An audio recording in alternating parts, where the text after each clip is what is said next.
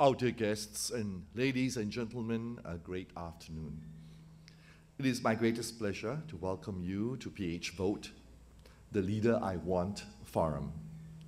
First and foremost, I would like to congratulate the organizers for a wonderful setup for today's event and more importantly, for making this event possible.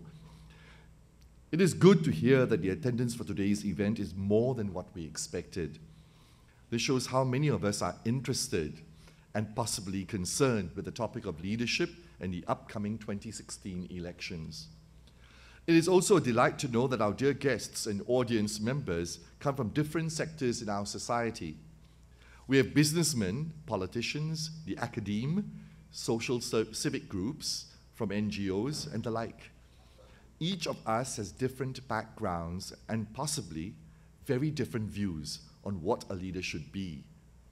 Leaders are very important in every group since they bring us closer to our mission and vision. With that said, I would like to ask you, what are the qualities that your leader has that makes him or her the ideal leader?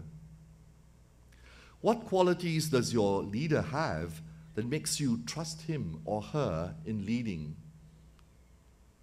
Try to vision how you chose your leaders since you were young. What made you think that he or she is the right leader?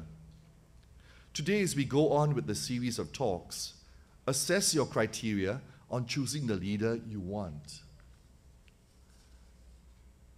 Ladies and gentlemen, I hope that today's forum will be able to stir your minds and will be able to aid you in choosing your leaders for the next years to come. Enjoy the forum, and I believe everyone is looking forward to hear your questions, your thoughts, and ideas. Again, on behalf of the organizing committee, thank you for joining us today in this very important discussion about our society, our challenges, and the leader we all want. Thank you. Good afternoon.